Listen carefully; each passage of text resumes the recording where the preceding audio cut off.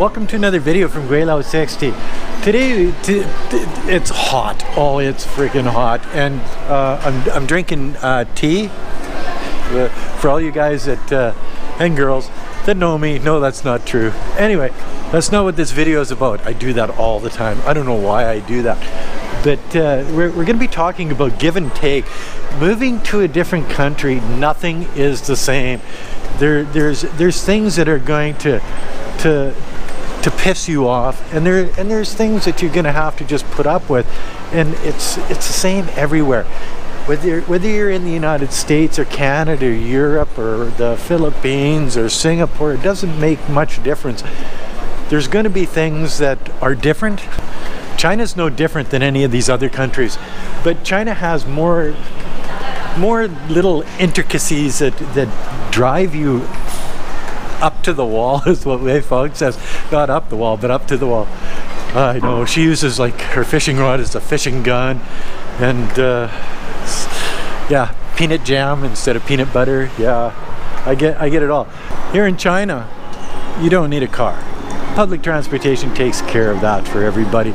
You save all of the cash that you would have spent on your car insurance, your gas, your oil changes, your repairs, all of that, and you spend 2 RMB on a bus, a subway. You can spend like $100 Canadian flying all the way to Guangzhou or so, you know. So it's just cheap.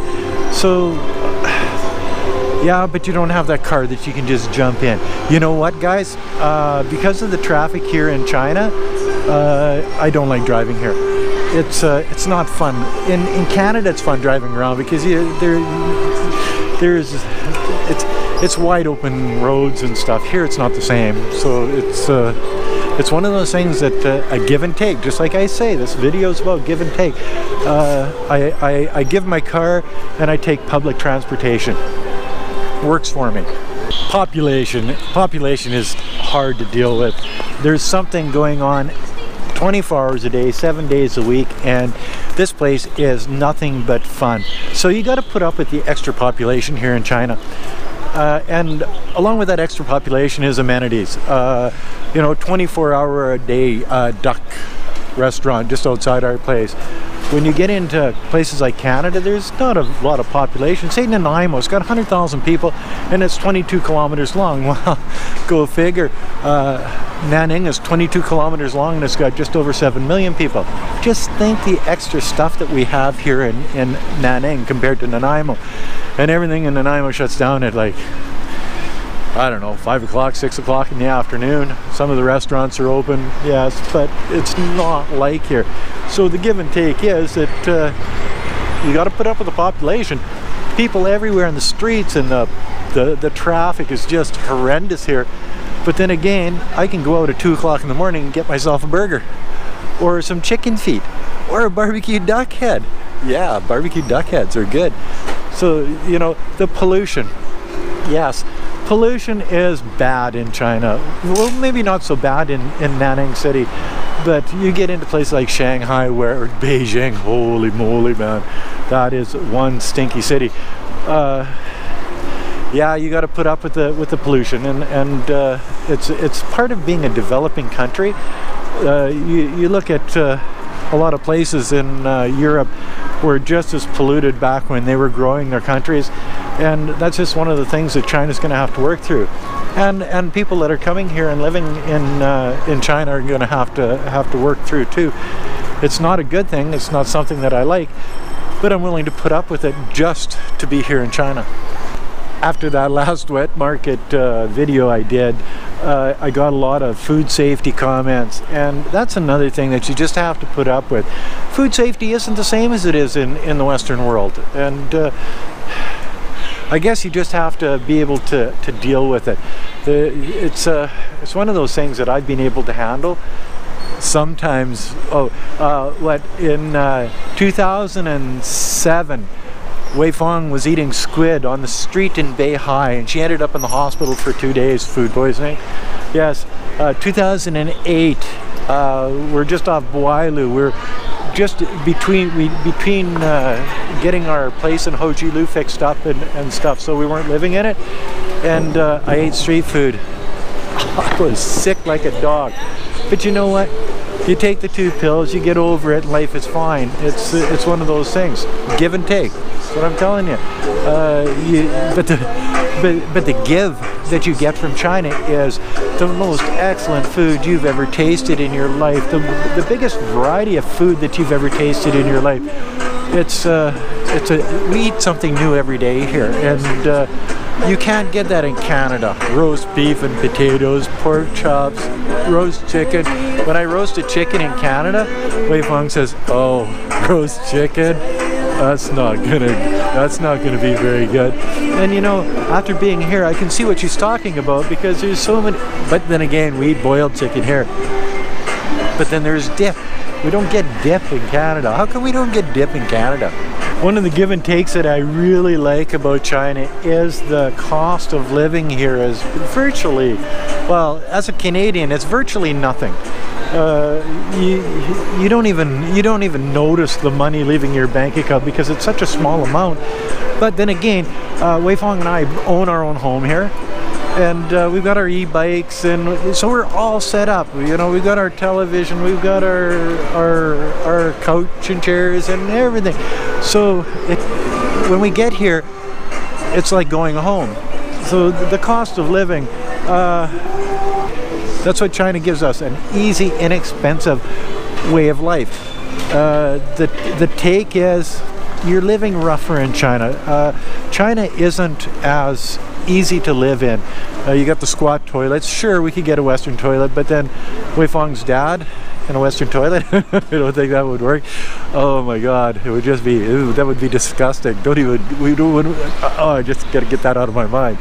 Anyway, but then you got, you know, on-demand hot water for showers. You got gas heat. You got or gas stoves. You've got. It's not as clean, I guess, is what it comes down to. It's not as clean, and it's sort of like camping at the lake. When you go to the cabin at the lake, or you come to China, it's about the same thing. It's about the same roughness of living. So that's what the take is on that one. When you get back to the heavy population and the noise, it is a noisy place. I picked not a bad spot today, or maybe people are just being good today, but the horns honking. The bicycle sirens going off, the car sirens going off, but you don't hear any like police sirens or ambulance sirens. It's different. I guess it's because we live close to the hospital and we hear it all the time. But the noise is basically 24 hours a day, 7 days a week, and that's just something that you have to put up with. There is no give on that one. The noise is just is crazy. It's one of those things that it does get to you after a while. One of the things that you notice the most when you come to China is, well, other than the food, is the internet and the throttling of the internet, the censorship of the internet. And the Chinese government, everybody says, why would they do that? Oh, they're taking away this and that from the Chinese people. Well, you know, you can look at it that way, but then you can look at it a different way too. In China, there's no porn on the internet. Why? Because they censor it.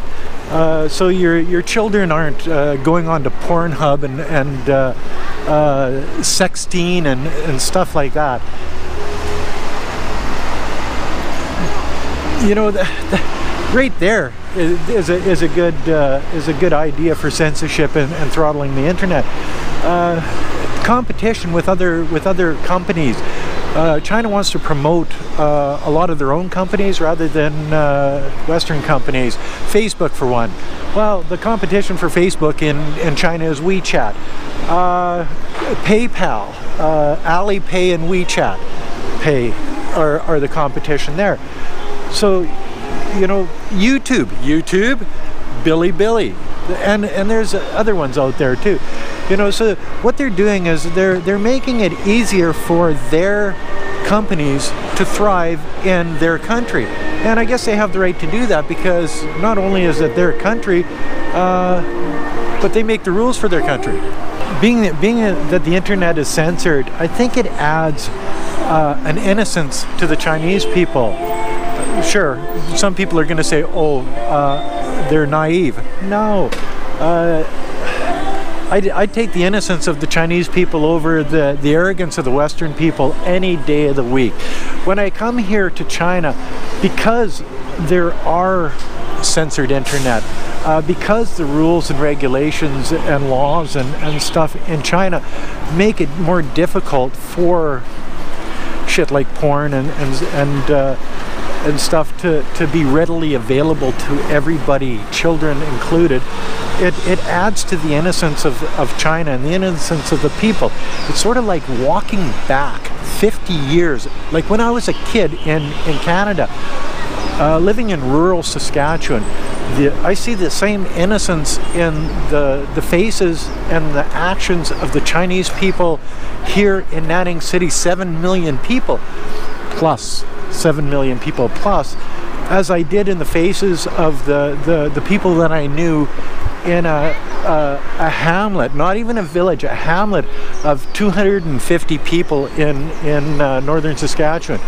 Yes, things like that make the extra rules and regulations, the censorship of the internet. Sure, I get pissed off when my VPN doesn't work, and I get on the support line to ExpressVPN and say, why? I'm paying you for this service. Why don't I get it?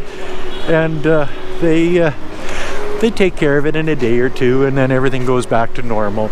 And yes, everybody, the Chinese government knows that every expat in the country has a VPN on their phone, and that's just normal. They're not worried about the expats with their VPN. They've already been tainted by the internet and just the garbage that you see on the internet in the Western world. It's the Chinese people that they're interested in saving their innocence. I see a lot of people on the comment section of my channel, you know, the Chinese hating the West and the West hating the Chinese. I don't know where this all comes from, and I don't agree with a lot of it. You know, I think it's an ignorance. I think it's a lack of understanding. I think it's a lack of knowledge in knowing the people that are making these comments are probably sitting in their mom's basement on a computer, or they've had a bad experience with maybe an ex-Chinese wife, or an ex-American husband, or an ex-American wife for that matter. An ex-Canadian wife. Oh yeah, I could tell you horror stories. No, no, it's not that bad. But the idea that there's so much hate out there, I think it's a matter of just a lack of education and a lack of understanding. And I think if more people from each country would come and visit each country, it would make a big difference in the bullshit that I see on the comment section of my channel. It's just one of those things I really don't like about the YouTube thing is the comment section and all of the negative shit that I hear. And that's another video from Gweilo 60. As always, if you like this video, like, comment, subscribe, push that share button, and thanks for watching. Oh, and don't forget to hit that little bell, because when I make new videos, if you don't hit that little bell, you won't be notified of the new videos. You'll have to find them yourself. Bye now.